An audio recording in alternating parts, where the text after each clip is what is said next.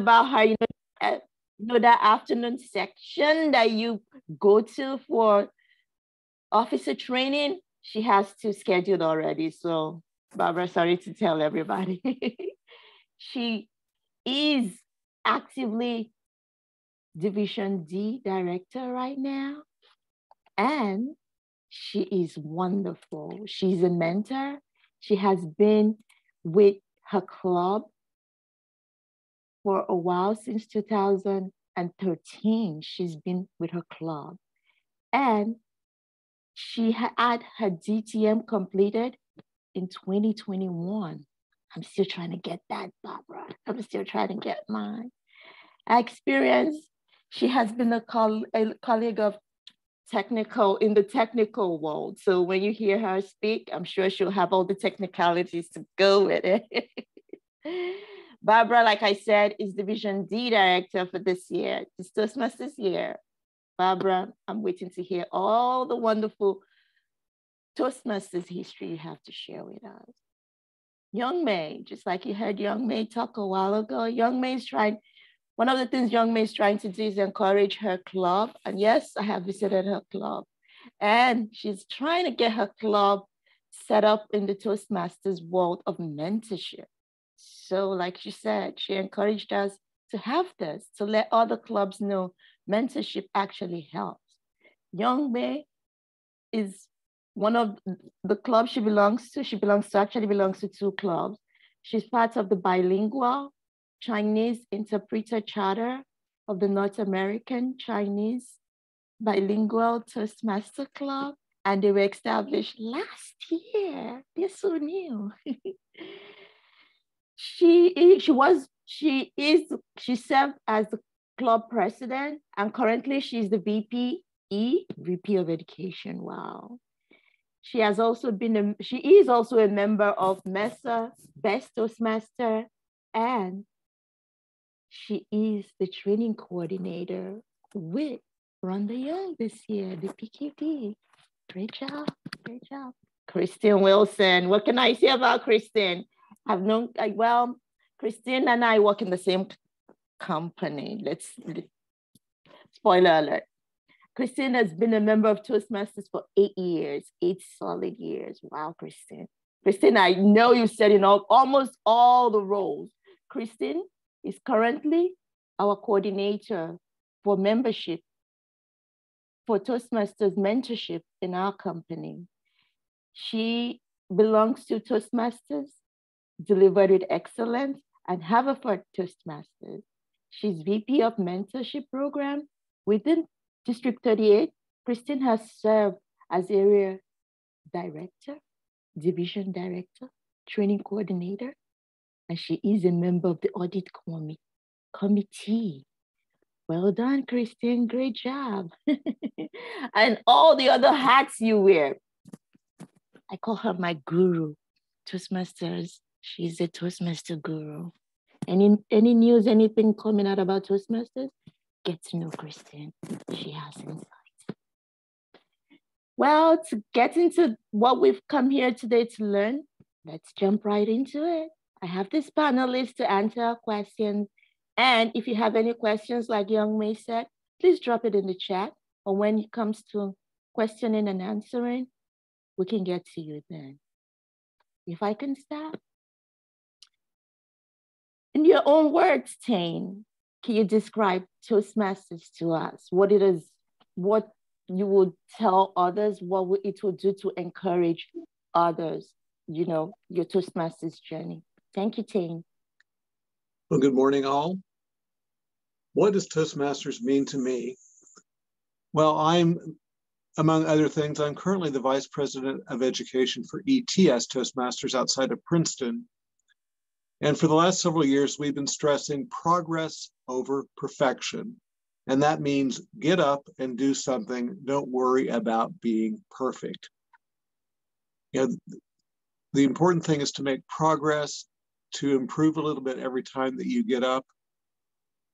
And that seems to have really captivated some people. In that club especially, we're I think we're doing an especially good job of a variety of people taking on roles. In another club I'm in, it's the same core of people most of the time taking most of the roles. But at ETS, we've managed to really diversify and getting a greater share of our members to be very actively engaged. And in closing, I always try to emphasize that treat Toastmasters like a laboratory. There's really no right way or wrong way to do it. It's your chance to experiment and see what works best for you.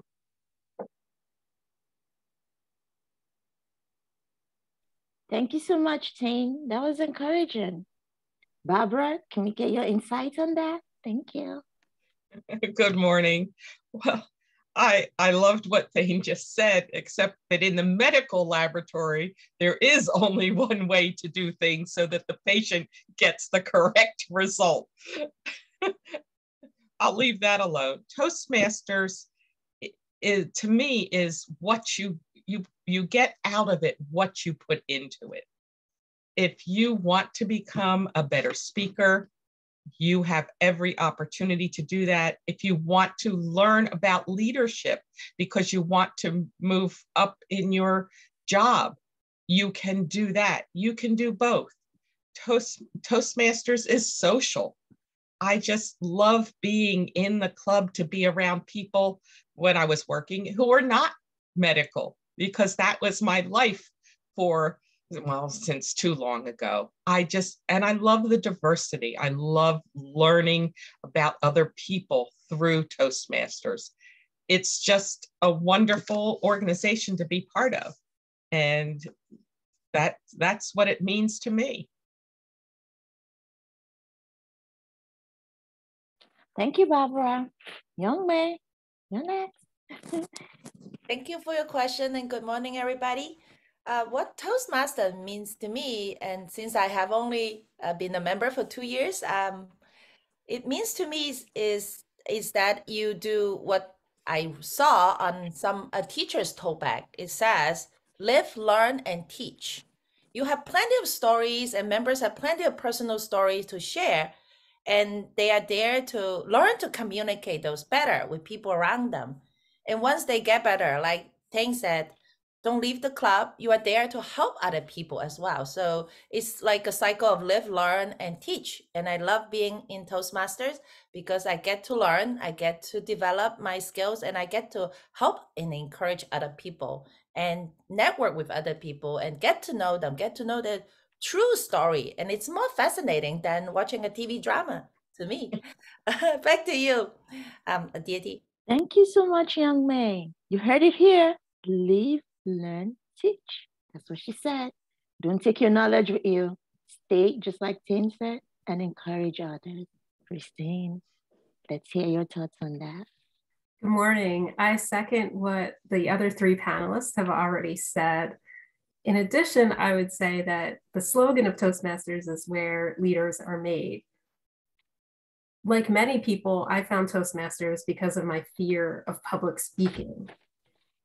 But after overcoming that fear through practice within the Toastmasters clubs that I belong to, I developed other skills, like the leadership skills that I didn't even know that I was seeking.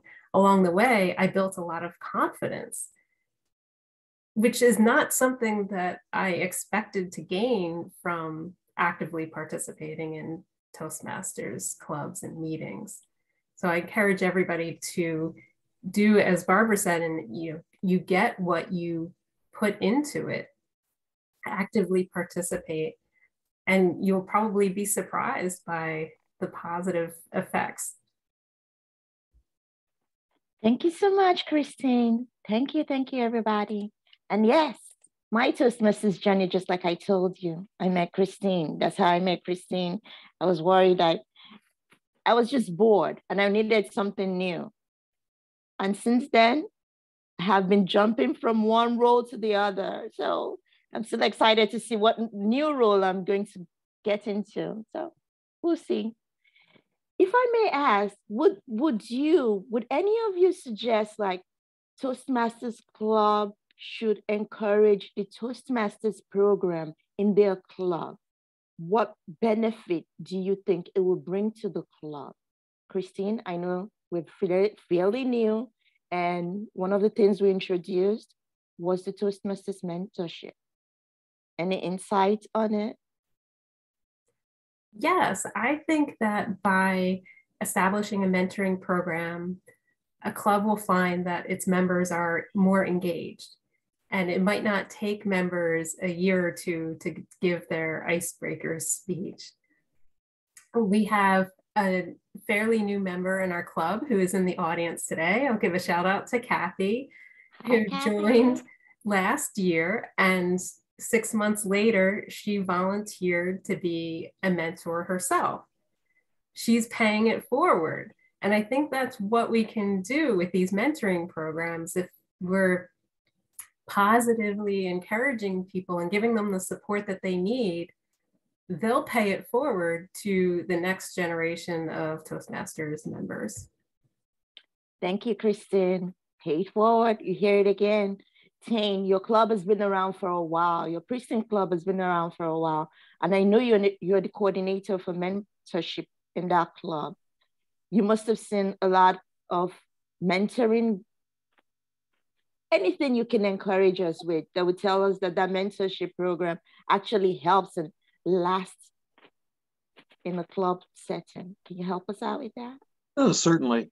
Well, now in the case of my Princeton club, we're inching toward 60 members, which either is a blessing or a curse. If you're a newer member and you're a little shy and you have 60 members, which means at a meeting you'll have 30 or 35 people there, it's very easy to hide and sit in the back and get phone calls when it comes to table topics time, so where you have to leave the room. I think we've all been there. By having mentors, it's just somebody to encourage you. I was telling the group before we started, when I first moved to New Jersey, I was in a club. It was not the Princeton Club. And it took me a full year to give my icebreaker. And then it only took another 2.5 years before I gave my second speech. We did not have any sort of mentorship program there. It was, even though it was a smaller group, it was easy to hide in the back. I was happy to be timer or all counter, but speaker or Toastmaster or evaluator, that took years. And I'm fairly confident that if I could have had somebody there explaining things to me, encouraging me, helping me think things through, I could have gotten a much, much faster start. Thank you, Tane. You heard it from Tane. Get the mentor, pick up the mentor, not the phone call. That's what he said. Instead of hiding through the phone call, why not get yourself a mentor to help you through it? Because you just know the slogan for Toastmasters is where leaders are made. You can only make yourself a leader if you pick up the mentor, not the phone call. What about you, Barbara? You're retired. You're living large right now. What will you tell us? Is it to get the phone call or to pick up the mentor? What can you share with us on that? Well, I've never been in a club as big as Princeton.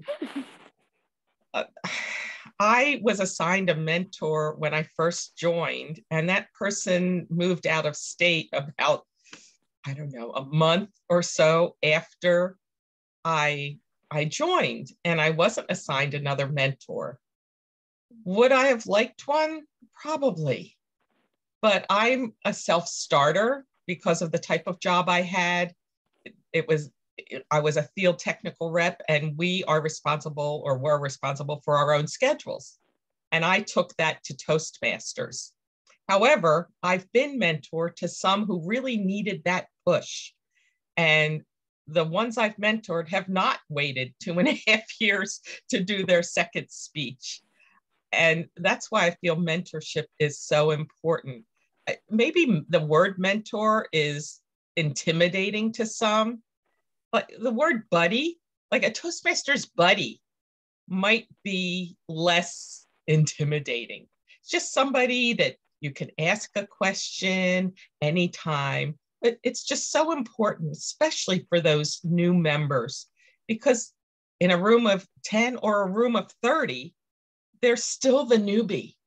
And if they know they have that buddy that they can sit next to every time, whether you call it a mentor or a buddy, then they feel less intimidated. And that person, that buddy, can say, hey, you know, get up and go do that table topics. Thank you, Barbara. You heard it. Don't intimidate your mentees. Guess what? Be their buddy. Be their buddy. And you, that you're Toastmaster, be responsible. That's what she's saying. Be a self-starter like she was. If I can ask, what would you say a mentor should be? And who would you encourage to be a mentor? What would you say a mentor should be? And who do you think you should encourage to be a mentor? We just heard from Barbara right now. Her mentor left and she jumped right into the role. So Barbara, can you take that? I think a mentor should be somebody who's a positive person, somebody who is outgoing. Lots of people have been in Toastmasters for years, and they're still a little bit of a shrinking violet. They're not always first to get up. A mentor shouldn't be somebody who's in Toastmasters just for themselves, for whatever their personal goal is. I had personal goals when I joined, and I joined because of a personal goal outside of Toastmasters. I wasn't afraid to speak in front of a small group or do a panel discussion, but I knew I had to give a presentation in front of 300 to 400 people, and that scared me. But now I'm very outgoing. I smile a lot. A mentor should be somebody with a little bit of personality, because you don't want that mentor to be almost like the new member, where they're afraid to get up and contribute. I'm sure my other panelists have more ideas on what kind of person should be a mentor. Young May, what would you say? Oh, thank you for the question. To me, I think a good mentor, like Christine said, she should have been in the club for like at least 6 months. Actually, that's a recommendation by Toastmaster International. And they have gone through some roles already. And this person, I hope, is really encouraging, but at the same time, not overly opinionated, not to take over the mentorship or serving as a coach role, like directing the member, here's what you should do. I have tried that, it works for me. This is the way you should go. I realized that at that point, because my club has members who come from different background, different professional background, even though we are all bilingual in both Chinese and Mandarin, but some of us came from overseas, from China, from Taiwan, from other region of the world. Some grew up here. So we have actually different cultural background, because the predominant cultural background is Chinese, the other one is American. So not everybody's opinion, way of working works for everybody. So that's something I learned through Toastmasters. So a mentor would be open-minded and be encouraging. Back to you. Thank you, Young May. So what I'm hearing is like, don't be a mentor because you want to build on your own profile. Being it for others. T, can you shed more light on that? Actually, that raises a good point. I found, especially at the Princeton Club, for me as the coordinator, it's important that the mentor wants to be a mentor and not that they were guilted into it, if you will. One thing I'd like to stress is I hate the word desperate. Never say, I'm desperate for mentors. We desperately need mentors. To me, that says, well, I've exhausted every other venue and you're the next best thing. So I always, if I'm recruiting mentors, I always want to present it as an opportunity. I'm never desperate to find a mentor. If somebody's really not interested, I move on, because the relationship going forward is important, that the mentor wants to be there and actually wants to be engaged and is interested in helping the new member. So just remember, never be desperate. Thank you, Ting. See, mentorship as an opportunity, he said. Christine, can we get your view on that? I agree that being a mentor is a great opportunity. And in addition to giving to somebody else, it's an opportunity for the mentor to build leadership skills. Maybe you are somebody who is opinionated, and this is an opportunity to listen more. So if your club has a mentoring program with a coordinator or vice president mentoring, that person should educate the new mentors and provide support for them to help them develop their mentoring skills. In Pathways, anybody who's completed level 2 of any path is presented with the Pathways mentor program, where you get additional educational materials that are focused on serving as a mentor.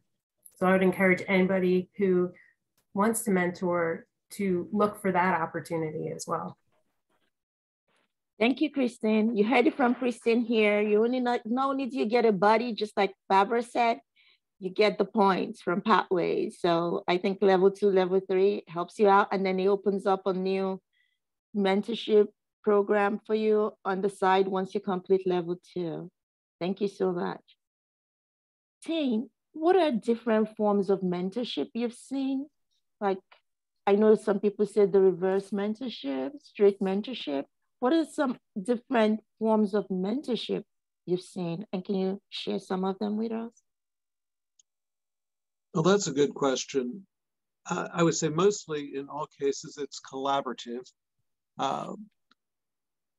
For instance, the latest mentor-mentee that I was able to pair will both be speaking at our next meeting. They're both excited. You know, they want to preview each other's speeches before the meeting.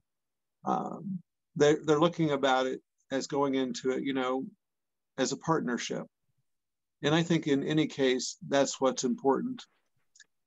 One thing I did want to bring up, I guess it's been a little bit of a stumbling block in the past. People would say, oh, I can't be a mentor. I don't know anything about Pathways.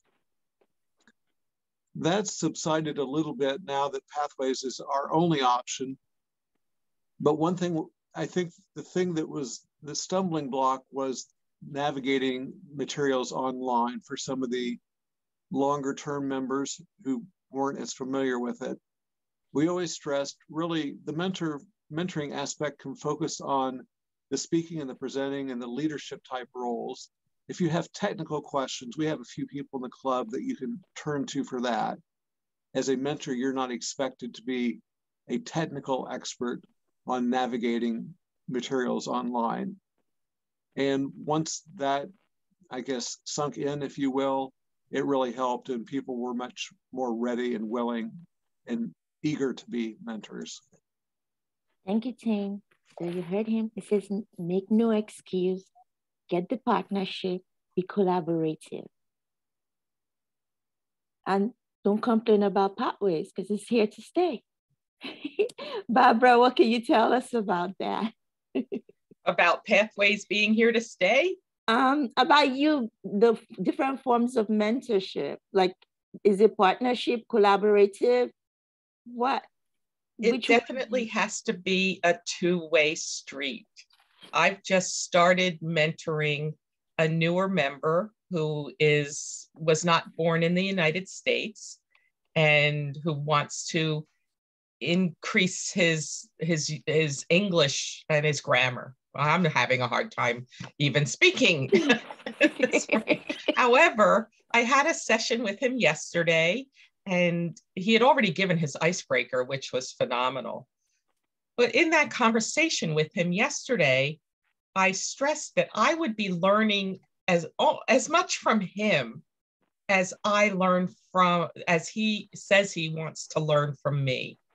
And getting that relationship, bringing it to a personal level is, to me, very important. It makes the mentee more comfortable. It's, I think, less intimidating if you can gain that trust. I told him anything we say in our sessions, whether it's in person or on Zoom, everything we discuss is between us. I will never share anything with anyone.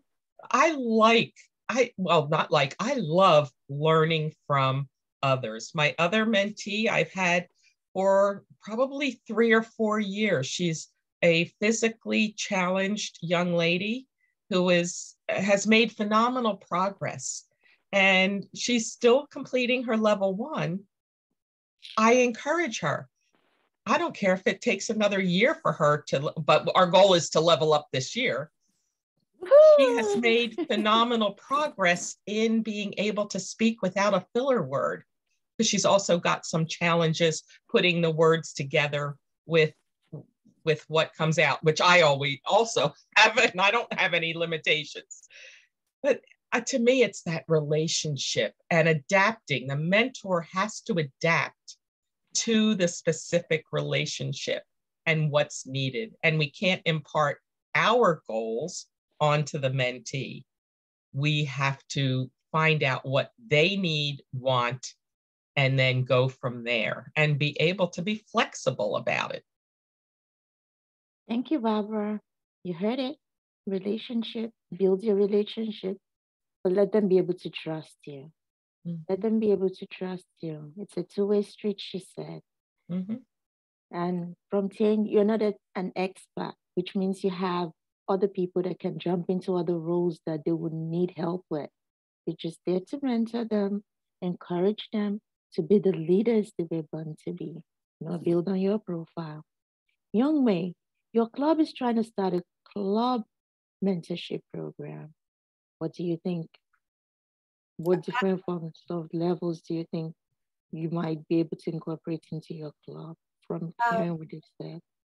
Yeah, so my club is a bit different than many established clubs because we are only 2 years old.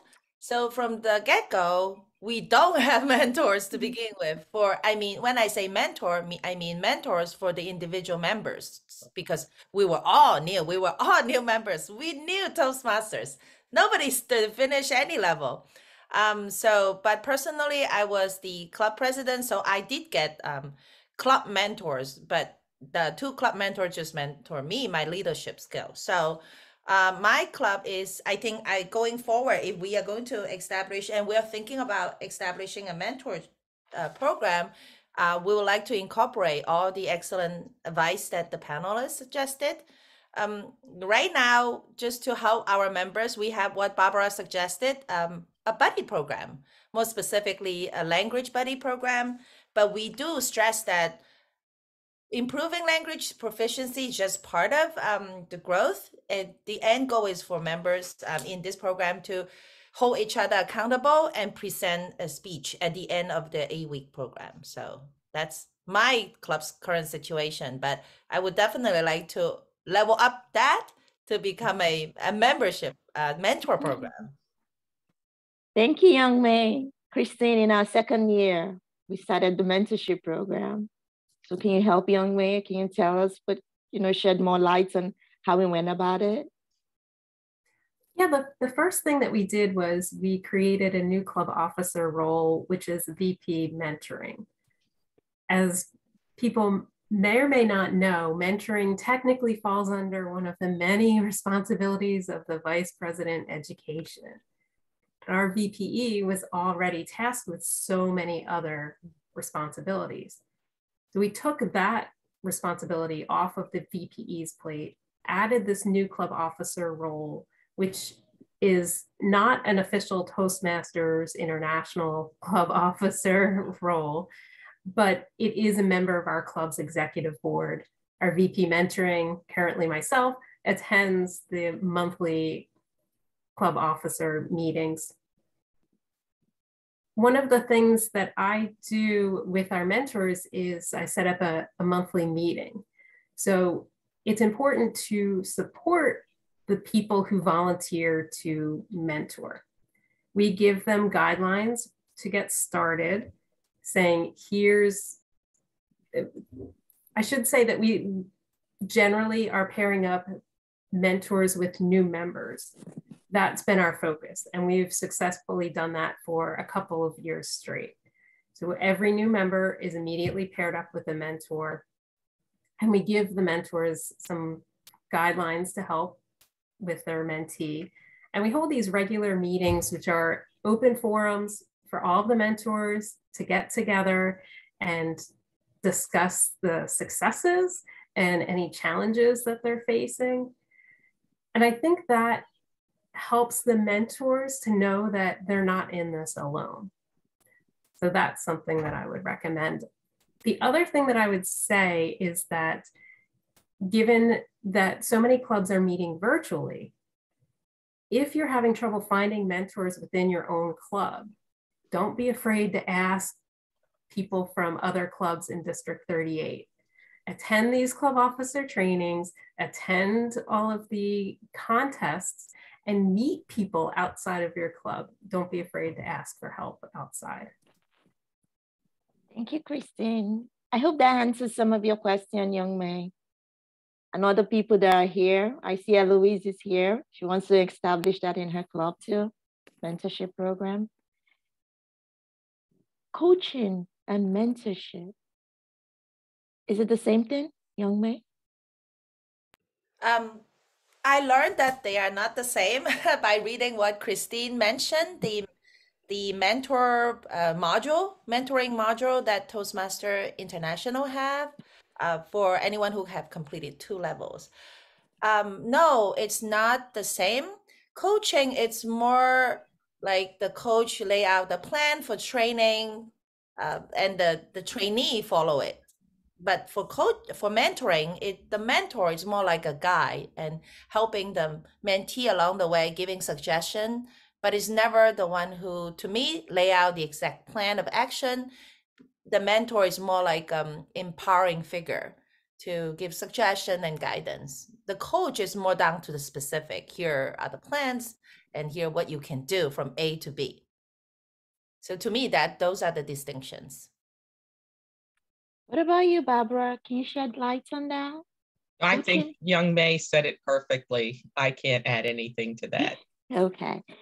So, Barbara, what are some do's and don'ts of mentoring?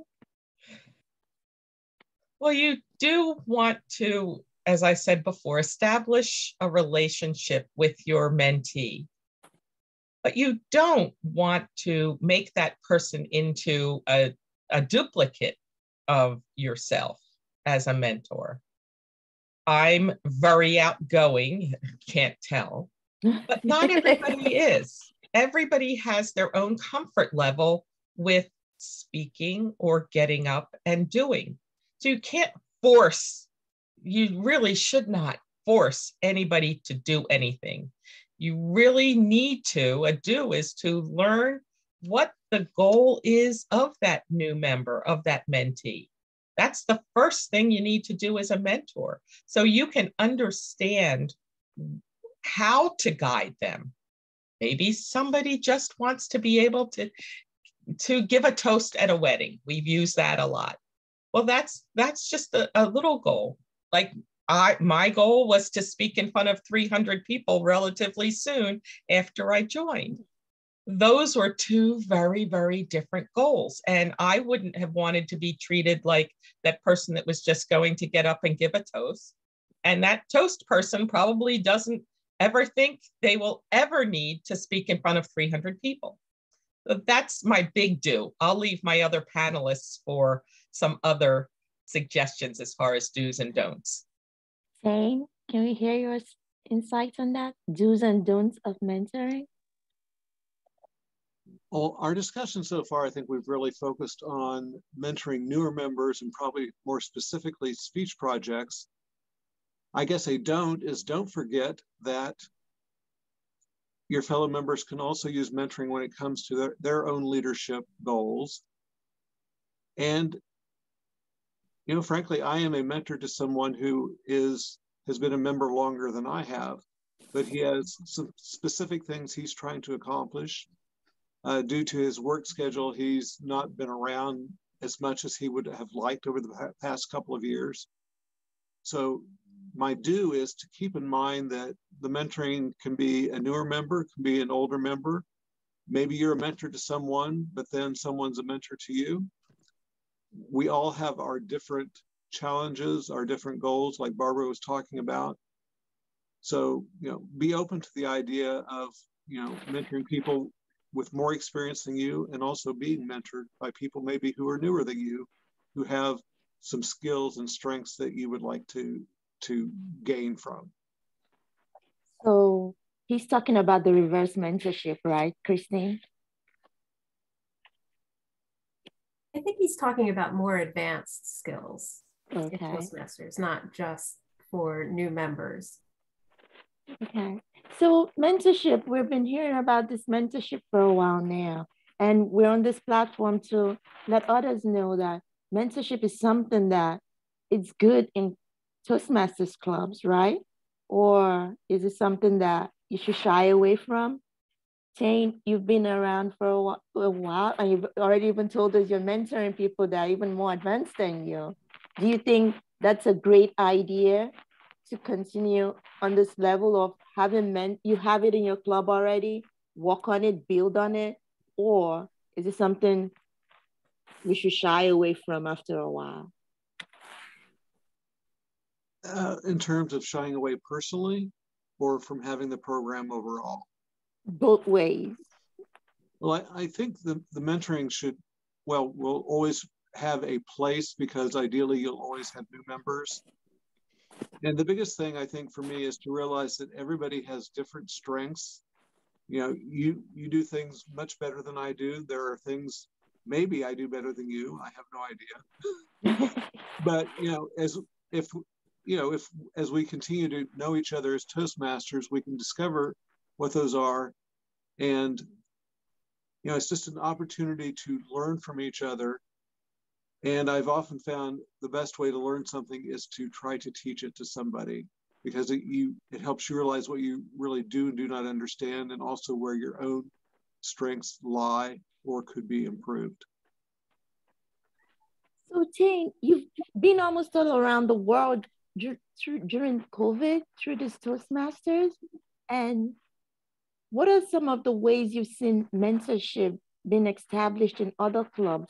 Is it formal, informal, or like you said, you joined Canada and South Africa? Were you able to experience some of their mentoring?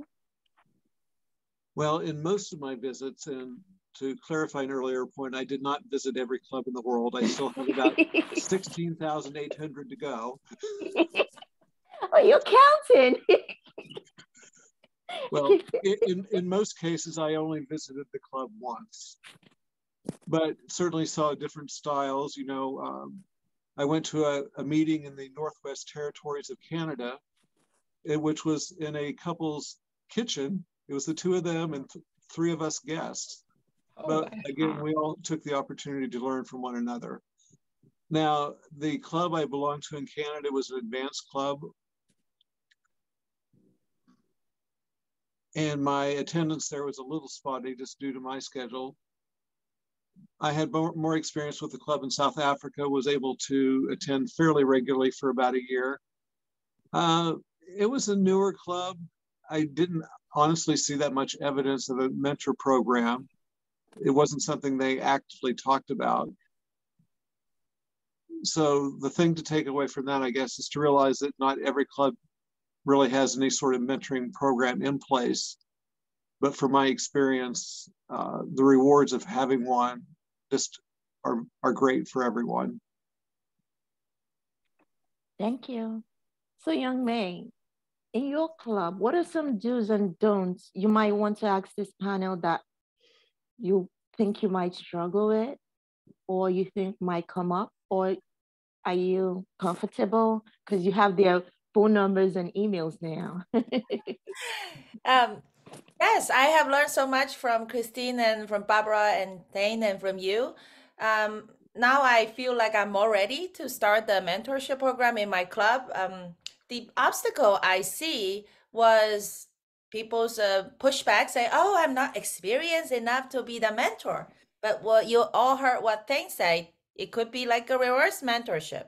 Your mentee could be stronger than you in certain areas, and you can learn from them. It's a mutual relationship, a two-way street, like Barbara said. So that is a good selling point to anyone who push back. And I plan to present that way. And I also like Christine's suggestion of establishing a VP mentorship. So frankly, I am the VP education, and I'm doing everything, including the mentorship. I could only barely keep track of who's being mentee or buddies in our club. Who are the buddy in the current buddy program? Who ended it? How was your experience? I was only up to the point where I can keep track of who's with who and how their experience had been after the 8 weeks relationship. So I'm up to that point. So it's definitely a great idea to establish a VP mentorship role, and that I would definitely do. So those are some of the takeaways I have. And I highly, to answer your earlier question, it's a great idea to have the mentor program, because as VP education, I feel the burn because I'm always the one who's cheer people on after they finish the speech. I say, great job, and I always encouraging people, oh, you can do this. But if you have mentors for these individual members, they can serve your role to help encourage them. That will take a big load off the VP education. And also the club don't develop this mentality like, oh, we have a mother hen overlooking us. We are taken care of. We can all sit back and relax. I don't like that kind of mentality. And it's not good for developing your leadership within the club also. So I think having mentors, a mentor program is a great idea. It can also, those mentors can develop leadership skills, and they can feed into your club's leadership, those executive roles. So those are pipelines for your leadership roles in the club. So I highly suggest and recommend that. Thank you, Young May. Christine, because we're a fairly new club and Young May is talking about one of the things we experienced. Like she said, when we started our clubs, we didn't have anybody that had finished level 2, except you probably, that could step into the mentorship program. And one of the things was like, we actually searched for whoever in the club would like to be the mentor, the VP of mentoring. And the other thing that came across our mind was, how do we pair people up, being that we don't have any level 2 completed? Can you shed light on that, please? Yeah, I think that we just opened up the opportunity to all of the members of the club, asking who wants to serve as a mentor, even though you haven't completed levels 1 and 2, which if you go by the technical rules of Toastmasters, when the Pathways mentor program opens up, you would need to have completed level 2. I think opening it up to everybody, making an announcement at the beginning of the meeting, following up with an email to the entire club. And also, I will say that having had prior Toastmasters experience before Delivered with Excellence Chartered, I was able to give a speech about mentoring as one of my level 2 speeches. So I had experience being a mentor in a different club, and I spoke about that experience. So I think that helped. And so maybe if nobody in your club has any mentoring experience within Toastmasters, you can either speak about mentoring experiences outside of Toastmasters and relate that, or again, reach out to somebody outside of your club to come in and speak about the benefits of being a mentor or having a mentor. What about you, Barbara? Do you have any ideas of how to approach that? Yeah, I love what my co-panelists have said. And while I was listening, I was thinking especially about the newer clubs where there may not be experienced members. And that's where the word mentor might be intimidating. So if there's a newer club or a club that's wanting to start that kind of program, maybe calling it asking for buddy volunteers. to anybody who wants to be a Toastmaster buddy. And they could be paired up just simply by pulling names out of a hat, and suggest that those two get together 15 or minutes or a half an hour before the meeting to talk about what challenges they had over the last week, or if they need help, one might need help navigating, or they both can get together. I hadn't seen really all the workings of the recent changes to the website until yesterday, when I was walking my new mentee through getting established in pathways. He wanted to choose a different path than he had chosen when he joined, and he had already given an icebreaker speech. We had to go through all of that. And so that's a less pressure relationship that might lead to one or both of those people being a mentor later on. It's very hard, like as they've said, as my panelists have said, to start a mentorship program when you're all new, or when you don't have enough people who think they are capable of being a mentor. It's just a small way of giving back to our fellow members in a club. And if we make it sound less intimidating as mentorship, oh no, I have to know everything. I don't know everything after all these years. I'm willing to admit it. Let's learn together, mentee, mentor. Let's look at it. If we can't figure it out, I'll ask someone like all of my co-panelists or other friends I know who have been in Toastmasters. And it doesn't have to be somebody who's been here longer. There's such a variance of knowledge within our Toastmasters community. And I can't say everybody because that's an absolute word. 99% of people are willing to share and help. There's always that one cranky person somewhere you don't want to ask something. Some days I'm that cranky person. But you can all find help. And there's no harm, even if you're a mentor, saying, I don't know everything, but I want to help somebody. And that person may help me in the long term. Thank you, Barbara. I don't know everything, but I want to help somebody. Jane, you've been around for a while. I have to refer back to you because your club, you said how strong are you, 60 strong? And you have the mentor program, and you are the coordinator of the mentoring program. How do you pair people up? How do you know they're a good fit? All sorts of good questions. And in all honesty, it's a learning process as we go. In terms of pairing people up, well, for instance, this year so far, we've had about 20 new members. Wow. Again, a mixed blessing, right? Well, part of it, there are some people who honestly don't want a mentor. So I first make sure that all the new members are aware of the opportunity and explain what it's about. For the coming meeting this coming Thursday, I think we have 4 new members. My whole point for this coming Thursday is just let's meet each other and chat a little bit, get an idea of what you want, and to see if you'd like to move forward with having a mentor. So I established the interest in having a mentor because, again, as the other panelists have said, it needs to be a two-way street. They need to see the value in having a mentor.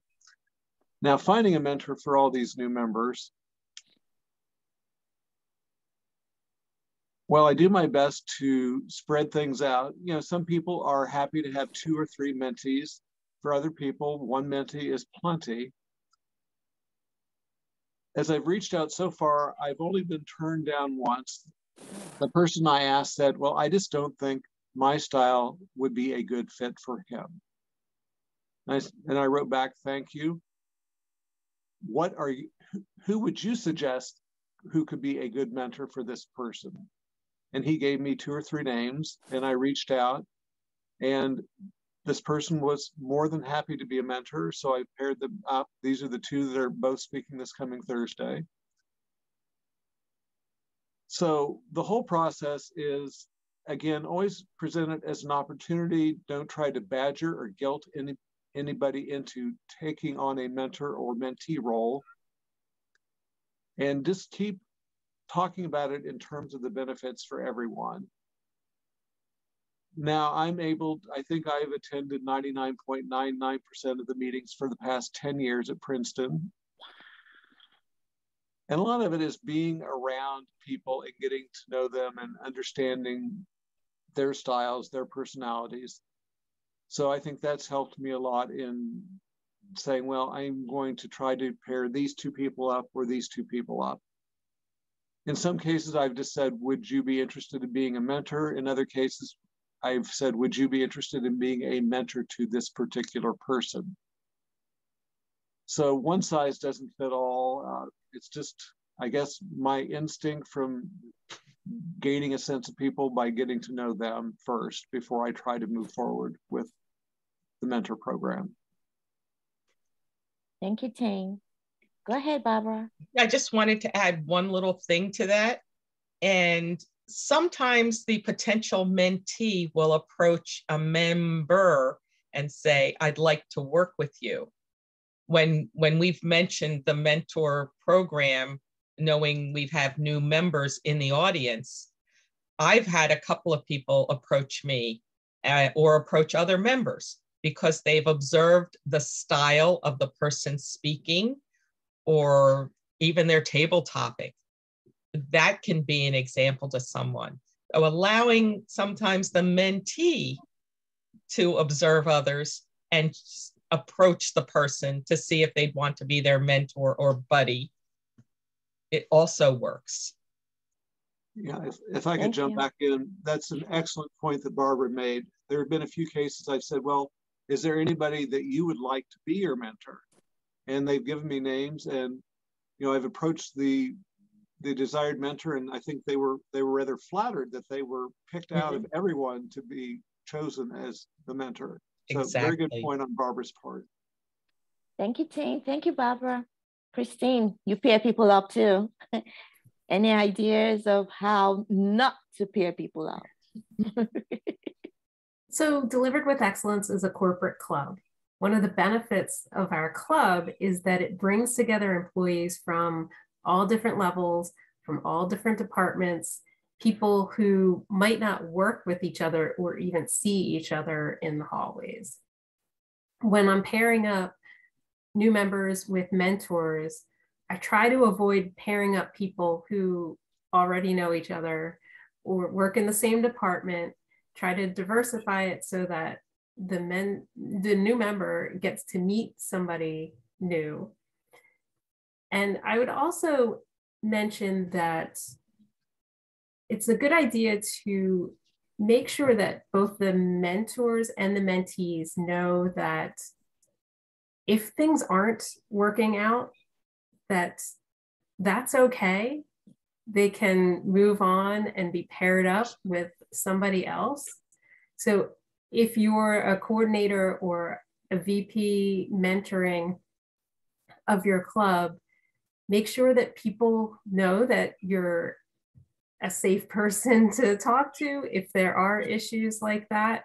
We don't want people to struggle through 6 months of an awful relationship. Having said that, I have not experienced any issues with the pairings in our clubs. Most of our mentors are excited to share their knowledge about Toastmasters with the new members, and things have been going well. Yeah, we have Kathy here to prove that. Thank you so much. I already found out that she might be my successor next year as the Great VP job, mentoring. Kathy. Good job. So in saying all this about mentorship program, we just had Kristen mention like it should be like almost a 6 month venture with you, the mentor and the mentee per Toastmasters guideline. What do you say, Ting? Is that a fair amount of time to be able to get somebody encouraging the Toastmasters platform? Well, again, I think that's a good guideline. I know in the past they always talked about in the pre-pathways days, having the relationship last for the first 3 speeches. We've always stressed that the relationship can last as long as it makes sense for both people. I know we've had a couple of cases where the mentor-mentee might have been together for 2 or 3 years now because they could feel that they're continuing to learn from one another. But to your point, you need to give it at least some time to give it a chance to really blossom and develop and grow. Thank you. What about you, Barbara? Do you think that 6 months is something we should stick with, or we should work with our mentee as long as they need the help and they're showing interest? I think you can't put a definition on the time that someone would need.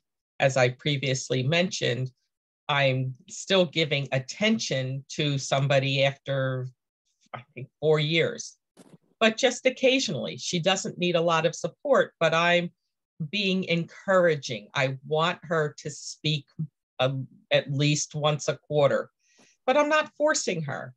It just depends on the relationship and the person and their needs. You can always have a little powwow after 6 months. You can talk with the mentee and say, oh, well, I don't even like to put a time on it, but if you're a good mentor, you get the feeling when you can set someone free. And you can say, so-and-so, you've done a great job. I've gotten you started. Do you want to continue, or are you able to navigate on your own? You can always feel free to call me or email me or text me if you have a question, or if you want to continue to meet, or whatever the arrangement has been between mentor-mentee, we can continue that. So you can't just say, oh, I'm going to be somebody's mentor, help them through a speech or 2, and then let them fall off the face of the earth. You really need to at least communicate or send a text or something once a month, just to check in. Hey, so-and-so, do you need anything? Happy to help. Are you struggling I see you haven't given a speech in 2 months. Are you struggling for a topic? So just being there, it takes so little time to send a text or an email to say, hey, how you doing? I'm still here for you. Oh, wow. Thank you, Barbara. I didn't think about it that way. I just felt like once the 6 months is over and the person doesn't even reach out to you, so you're still saying, say hi to the person, keep being an encouraging person to the person, and let them know, we miss you on this platform. Come back and visit us in a while. What are some things, Young May, that you think you might want to know within that 6 months guideline? Should you say within the 6 months guideline, if I see this, that in the person, should I let them go and then visit them once in a month, just like Barbara just mentioned? Or should I just keep being encouraging? Like she said, every quarter, just check in. What do you think? I think it depends on your club's particular situation. Most of our members are still quite not comfortable with the mentoring idea. I mean, they're acceptable, they're receptive to the buddy program that we have established. And so it's a bit special for my club because sometimes members get distracted and they thought they have to improve their language fluency to X amount of level in order to be a good public speaker. So I try to keep the buddy program short, like 8 weeks, and try to make sure they understand that delivering a speech is the most effective way to enhance your language skill. Don't try to remember how many vocabularies, etc. So I try to keep them focused on the deliverable, a speech, so that they don't end up, because to learn a language, people can turn decades.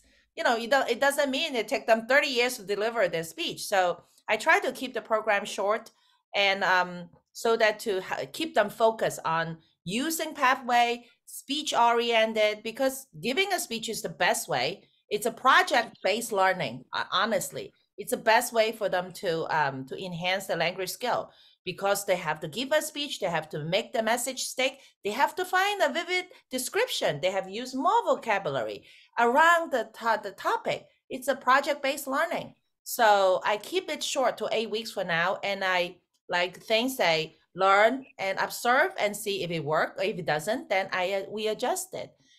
So that's my take on that, and absolutely agree with the Barbara and our co-panelists. The suggestion, it's you have to live and learn and see what what don't work. Depends on your club situation and the membership makeup. Thank you, Young Mei. What would you say, Christine, to Young Mei to get her like guidelines? Because she already has like a buddy system, but she is trying to encourage her club to have that mentor program. What would you say some guidelines that you can help that can help her along the way? In addition to everything she's already learning from the other panelists? Yes. Maybe a little more specifics. I think that having a time frame, whether it's 8 weeks or 6 months, is good from the outset, because you want to set some expectations for your buddies or your mentors and mentees. And then as Barbara said, everyone is on their own individual path, and the relationships might continue, they might end earlier. But I think setting a timeline initially and then reviewing it along the way is a good idea. I have one more question, but I don't want to hog the whole time with us. I want to see if the panel, our participants have questions. So if you have any questions for this panel, please drop it in the chat and we'll address it. Now, let me ask my last question for today. How would you resolve mentor-mentees issues? How would you resolve problems that they might have with each other? Maybe this one comes in and tells you something, and the mentor comes in, tells you something, the mentee comes in, tells you something else. How would you resolve that? One thing I struggle with, and I know people have already addressed it, it's trust. Coming into a mentor-mentee program, I struggle with trust. So I'm always looking at it like, can I trust this person? Can I not trust this person? Will I be hearing my story from my manager, or would I be hearing from my coworker? How would you resolve problems with mentor-mentee? Team? Well, if I were to be faced with that situation, I would probably turn to Christine to answer the question. No, no, in all honesty, unfortunately, I don't think I've actually had the situation in terms of you talking about trust. I believe, for instance, at the Princeton Club, at one point, we did have 3 members who came from the same company, but they brought each other in and they weren't concerned, I guess, with anything being passed on beyond our meeting. If I were to be approached by a couple of members that had issues, I guess the biggest thing is to understand what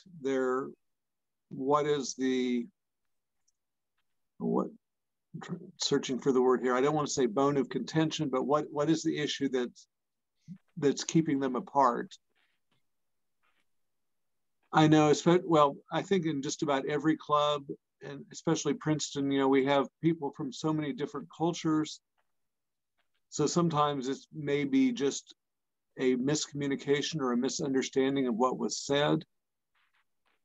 So it all boils down to what we're all about, which is communication, just to make sure that we are all talking about the same thing and have the same understanding of the situation.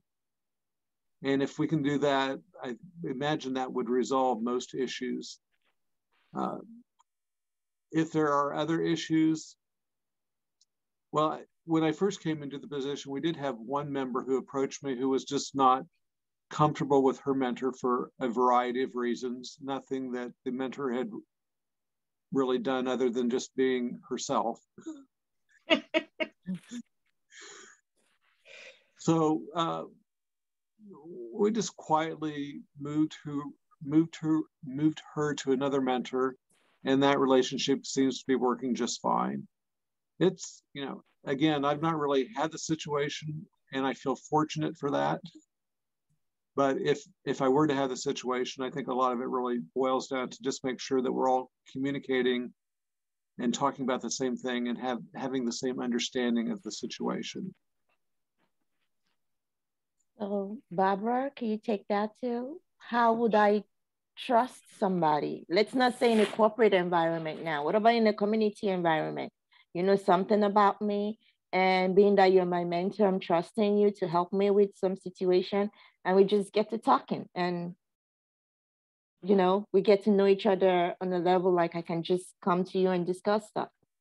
I don't want to hear from Tane because Tane belongs to Preston. You belong to Voorhees. How do I, you know, trust you to let you know, like, I'm on here on your platform, Voorhees platform, and I'm on Barbara Snyderman's platform only. Help me be a leader, not share my story with Tane.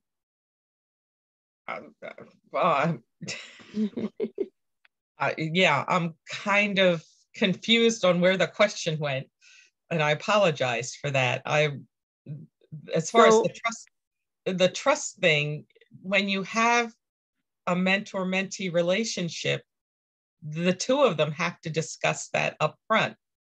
If there's a conflict, as Thane said, I don't think I've seen one between mentor-mentee. I've seen a club have a problem with an officer. Yeah, I'm kind of at a loss to sort out your question. That's okay. Yeah. Thank you. Christine, how would you solve something like that? Like the other two, I have not seen issues, but maybe one thing that could possibly happen is that somebody volunteers to be a mentor and then repeatedly does not show up for the mentee. And in that case, I think that you would want to address the situation, communicate as Thane said, and if the person really cannot commit the time to helping out the mentee, then, or the buddy, then pair up the mentee or the buddy with somebody else in a way that doesn't discourage the earlier mentor from serving again in the future. We know that sometimes we're busier than we thought we would be with work items, with personal things. And maybe when we signed up to be a mentor, we thought we would be able to commit the time, then we couldn't. And so again, I would just encourage anybody who's coordinating a mentor program to have an open door policy where either side can come to you with their concerns. Okay, thank you. Yeah, thank you, everybody. Young May, you have a question? Yeah, I actually want to add something. Even though the club doesn't have a mentor program, we do have a buddy program with club members from other clubs. And I just recently, to prepare for this discussion, I asked all my mentee, not the buddies, and see how their experience have been in the first period. They were paired together for 8 weeks, and most of them went well, except one pair. This person said, well, I emailed the other buddy. She never got back to me. And when I asked my member, do you still want a mentor? She said, no, I don't want a mentor, a buddy anymore. So I fear that because of this experience, she felt discouraged, and she doesn't feel like she need a buddy anymore. It's a bad experience for her. So the takeaway lesson for me is that once we pair them up as buddies or mentee, as either the VP education or the VT membership should check in with them, like maybe 2 or 3 weeks after the relationship started, and see whether they go as well. If not, quickly help problems troubleshoot, because especially for mentee or someone who's shy, they might not reach out to you and say, hey, I need help. This person doesn't respond to my email. In that case, they kind of, get lost somewhere, and they feel discouraged. And that's my takeaway, to check in early with them after the relationship start to make sure things are going okay. And so Christine said she has a mentor meet up every month. That's a great point, a check-in point with them. If the assigned mentor doesn't show up, That's a warning sign, you know? So I really like Christine's idea. Mhm. Back to you. And yeah, I think we tend to rely on email too much. I'm old enough that I remember when you didn't have email and you had to have a phone to communicate. I think the pairs should establish what's the best way to communicate with each other, because some people get hundreds of emails a day and one email can get lost. If I call someone and leave a voicemail, well, some people's voicemails are full. Text, a text, quick text. Hey, I sent you an email. I'd really like to talk to you. Please let me know when you have time. It's just sending one email and saying, well, I never heard from that person. Yes, Young May's situation was somebody didn't want to be a mentor. But it's so easy for us to say, oh, I sent an email and I never heard. We have to follow up. The thing called a telephone still works. Maybe not the home phone, because the caller ID, of course, is a deterrent. But yeah, you can't just give up. And that's part of being a good mentor as well. If you haven't heard from your mentee, you need to establish contact. And I think anybody coordinating a mentor program, give a speech once a month or every other month about mentoring or part of mentoring. What's good about it? What can you as a mentor gain from it? What can the mentee gain from it? Reminding club members that this doesn't take a lot of work. You establish what your communication scheme will be with the mentor mentee. They should establish it together.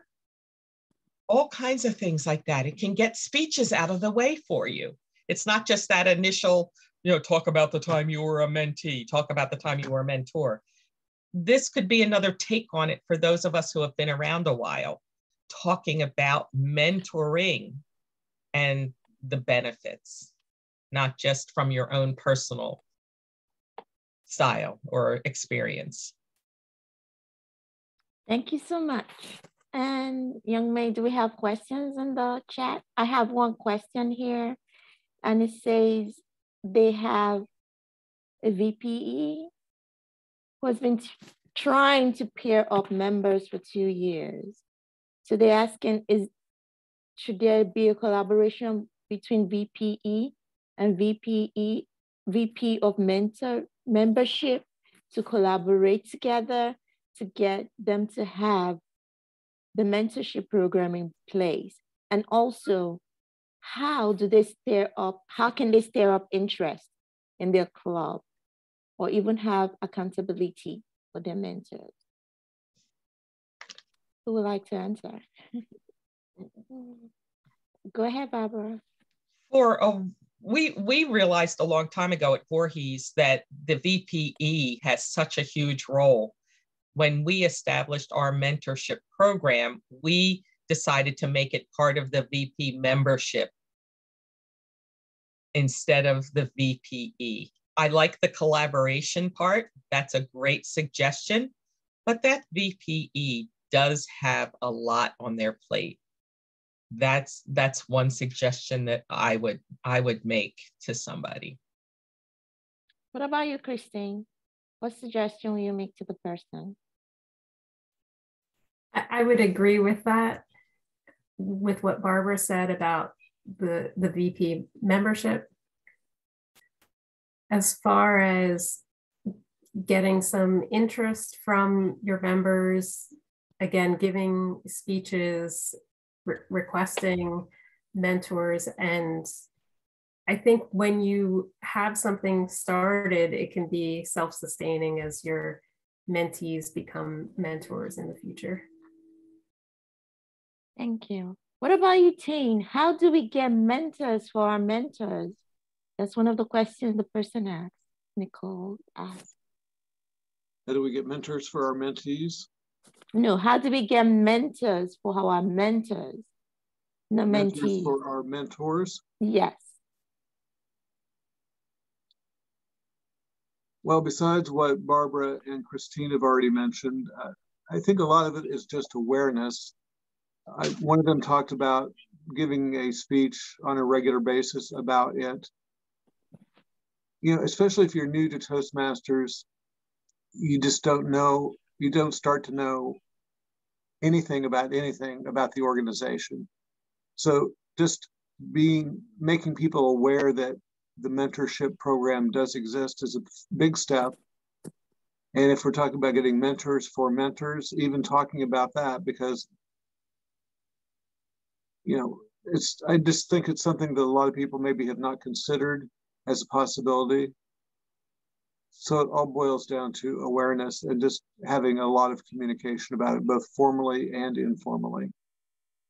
You know, in my case at Princeton, you know, I try to have a lot of individual conversations as opposed to maybe a group presentation. And it allows me to be a little more focused as well. Thank you, Tane. So if I remember something Christine mentioned that you can reach out to other clubs to get them to come in and help you mentor. So can people reach out to Princeton to ask for mentors to help mentor new clubs members? Well, in all honesty, that's something that has not been presented as a possibility or opportunity yet. If somebody wants to explore that, I certainly am open to exploring it along with them. That's an interesting concept. And especially with so many clubs still meeting virtually at some level, it opens up a lot of opportunities. Because I think especially here in New Jersey, we here in District 38, a lot of us have gotten to know people in District 83, which is northern New Jersey and Staten Island, much better. And you know, our Toastmaster experience has become a lot richer because of that. And frankly, where Princeton sits, you know, I can be in District 83 in a 10-minute drive. So along the borders, you know, a lot of times members of District 83 might be our neighbors, and just due to where they work, they belong to a club in a different district, and this is a way to get to know them better and share our experiences between the two districts, or other districts for that matter. Thank you, Tane. Young May, you had a question? Oh no, actually, I have want to add to that. I just want to give a shout out to Jeanette, who posted in the chat that her club has 20 new members, and she's asking help to get some mentors. So congratulations, Jeanette. First of all, that's awesome that you have 20 members. So what I think is it's about networking. Toastmasters is about networking. You can definitely look outside of your club or try other, you know, within your club matches. In terms of looking outside of club, you can, don't forget your club is part of an area. An area is a level, organizational level that's above club level. It usually is made up of 4 to 5 clubs. You can reach out to your area director. That person should know where to, you know, get some mentors for your club. It's in the area director's interest that your club is, you know, is live and well. It's in their interest. It doesn't look good on them if your club goes bad, you know. So if the area director happened to be very busy and not responding by email, you know, like Barbara said, call them if you can manage to find a phone number. Or you can reach higher up to the division level. The division is made up of multiple areas. And Adeoti here is a particular division director. You can look onto District 38's website and look at the organizational chart. That's where you'll find all the contacts for area directors and the division director. And now finally above the division, we have district. District 38 is where we belong to. And District 38 has a program director. Her name is Rhonda Young. And you can reach out to her. In fact, you can reach out to any officer and they can lead you to the right person who can help you with that. So I encourage you that, remember, it's networking, attend other club meetings and see if you spot a willing person, a helpful Toastmaster, you know, text her text her or him in the chat box, say, hey, I'm a new club. I have so many members. would you be interested? You know, like thanks say, ask if will you be interested? That's it. That's all it takes. Ask. Thank you. Thank you, Young May. Barbara also is a division director this year too. So, and Christine has put in the chat, the division and area directors. Like Young May said, and Tane said, we don't know we need that help. So if you're telling the district, this is one of the things we need for our clubs, then just like Young May said, the program director can see this is something we can establish in our district. Have a mentorship program where you can tap into mentors to come to your club to help you out. You're if you're in a new club or your club that is trying to establish this mentor program, reach out to Rhonda and let her know, or reach out to your area directors or division directors. Let them know so we can get back to the top 3. We're always learning. And you know, the slogan for this year, many voices, one team. We're trying to come under that umbrella to say, our clubs are not just individuals. We're together, neat family. So that networking program Young May is mentioning can only happen and work with your help by us knowing this is the niche. This is where the help is needed next. We don't want to lose your club. We don't want you to lose your members. We want to work with you to get you to where you need to be, to make that succession plan work for your team. So reach out. Don't be isolated. Don't think about it like you're on your own. No, we're a family. It's a big family. But just like everybody in here said, when you connect to the right person, then you keep going because they'll keep looking for help for you. We keep encouraging you. Anybody with any other questions? Well, I'm sorry, Adeoti. I just had a comment. A lot of people are in the mindset, what's in it for me? And when I was working, and it depends on your position, part of my annual goal setting for my position, 10% were called personal goals, personal development goals. And joining Toastmasters always gave me something to put on there every single year. I want to complete, well, in those days it was the manuals, but I always put on there that I wanted to complete whatever manual, which meant giving 5 speeches. In talking about mentoring, it could be, you could put establish a mentoring program within my Toastmasters club. That would give somebody a reward. It actually made a little bit of difference in our salary raise if we met those personal development goals in addition to the work goals. Just a thought, but it always, my colleagues would say, oh, I have no idea what to put on my personal development. I'm like, join Toastmasters. You'll have something to put on there every single year. Thank you so much, Barbara. There's a question in the chat. I think, Christine, you might be well able to answer. It said they're on a bit of a different note. Is there an optimal size for a well-functioning club? And how many members should we strive to have in total? And how many members need to be present in every meeting for a smooth learning experience? I think Barbara addressed this earlier on in the panel discussion. And again, I always go back to no absolutes. Every club, every person is an individual and is unique. But ideally, you want to have all of the meeting roles filled by different people. And so that means that you want a Toastmaster of the day, a general evaluator, timer, grammarian, counter, speaker, evaluators, table topics master, people who are going to answer the table topics questions, so that the burden isn't always on the same people each time. And that's at least 10 roles there. So you want to have it, I would think, at least 10 or 15 people attending a meeting, and then extrapolating from that, knowing that not everybody is going to be in attendance in the meeting every time, maybe at least 25 or 30 people in your club. Generally, for the Distinguished Club program, a club is expected to either have 20 members or an addition of 5 new members in the year, I think it is. So I would keep that in mind. It's all about not putting the burden all on the same people each time. Also having the agenda filled in advance. The more members that you have, the easier that is to do. Thank you, Christine. You heard Barbara mention it in the chat.